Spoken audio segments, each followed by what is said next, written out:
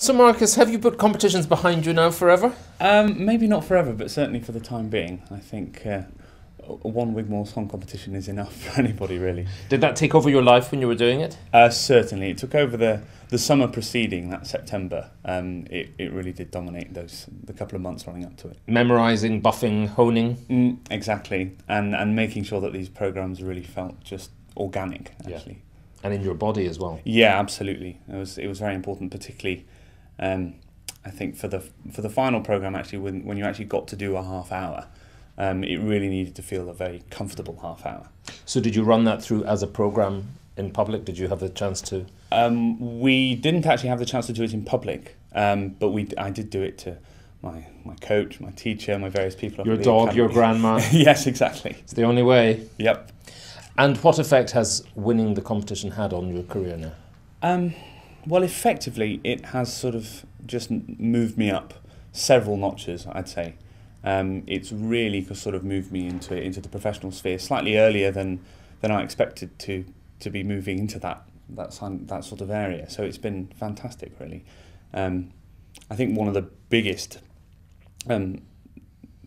pluses that it's been has actually been introducing me to a number of agents who sort of came to that competition, one of which I've now signed with. So it's been great. It's a wonderful shop window, win or lose. I mean, we've been talking about this with some of our other guests, and one of the things that strikes me about the competition is that it isn't winner take all, and that it's an opportunity for everyone to be heard on a level playing field, if I can mix a metaphor. Exactly, and I think that was part of the reason why it was such a positive competition experience for me and for Libby, who was playing. It was just such a privilege, even to have 15 minutes in the hall. We were so pleased just to be in that first public round that everything after that was really a bonus.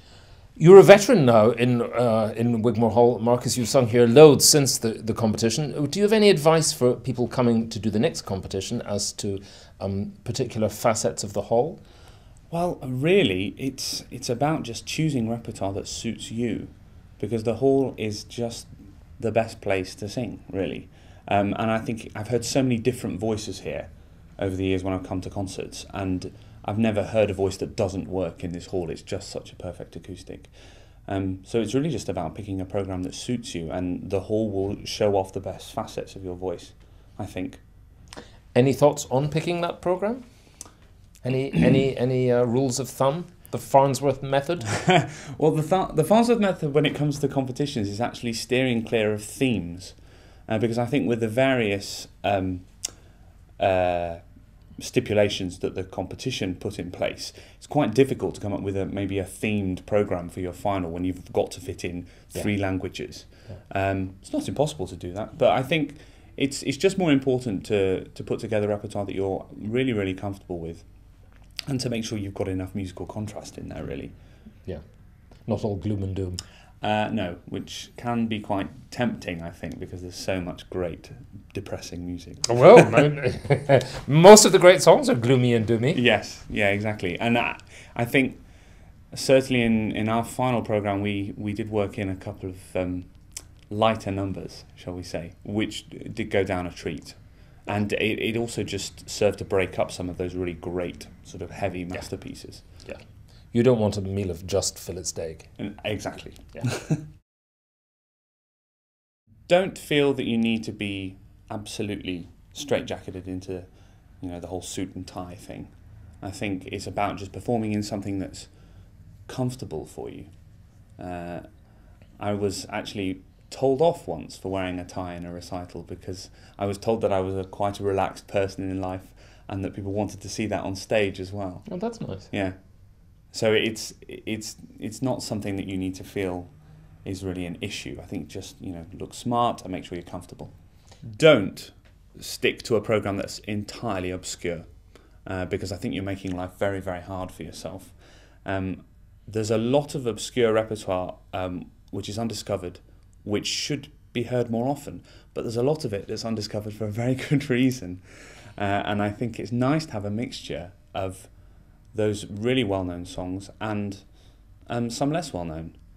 So you're also saying don't just pick the chestnuts. Also, don't just pick those great songs. Apart from anything else, you're making life very hard for yourself. I think you need to think very carefully before doing something like the Ale King. It's done so much and has been done so well by so many different people. You really got to have something very special to say about a song like that if you're going to do it in this sort of forum. Don't use gesture to make a point in a song. Do use it maybe to back something up, but it has to be thought first. I think too much gesture really can obscure what is going on in a song and can actually just detract, again, from what is going on in your face. I think it's so important for your eyes and for your face to be the most expressive part of you physically, and let the voice do what it needs to do.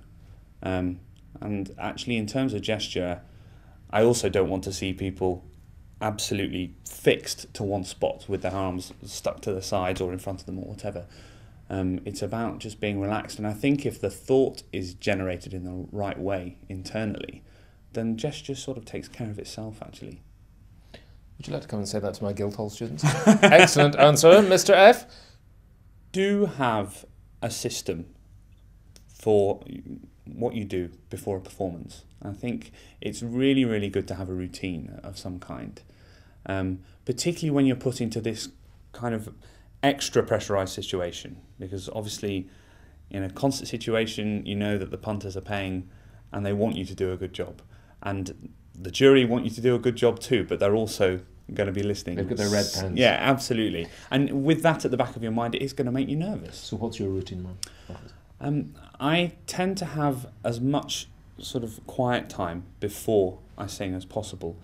If I've got time to kill before a competition or before a concert, I like to try and make sure I'm in a room with a piano, because I can sit down and play and just mess around basically and play some jazz and do something that takes my mind off singing.